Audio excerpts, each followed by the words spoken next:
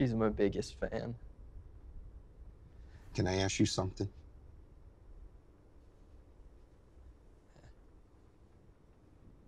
Can you remind me of how that feels?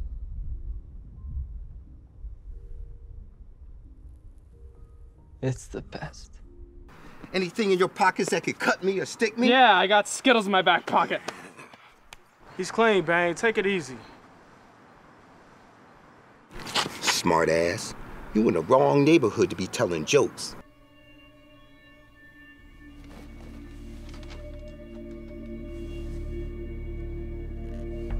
You didn't check these f***s before they came in here?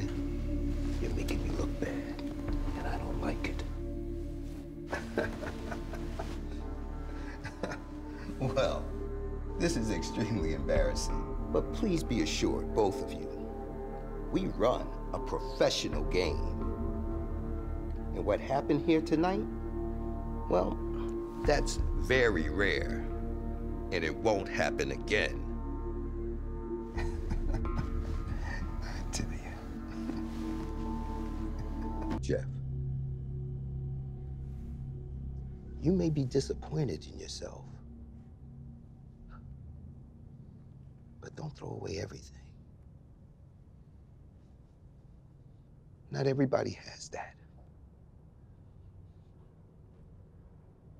Yeah, I guess.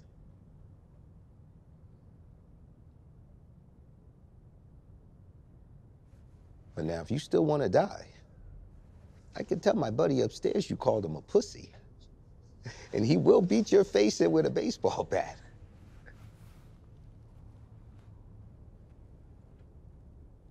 But you don't want to do that.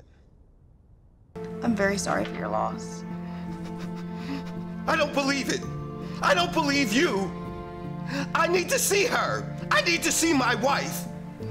I understand how you feel, but because of COVID-19 and its transmission rate, we can't allow visitors to the hospital right now. I'm sorry. No, this is wrong. You can't do this. That's my wife, the mother of my children. We need to see her. We deserve to see her. I am so sorry for your loss, Mr. Hartz. Truly, I am. Take care of yourself, Peter.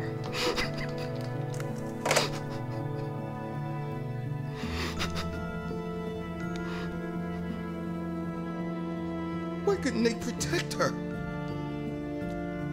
I thought she was safe. She helps everyone. Why couldn't you help her?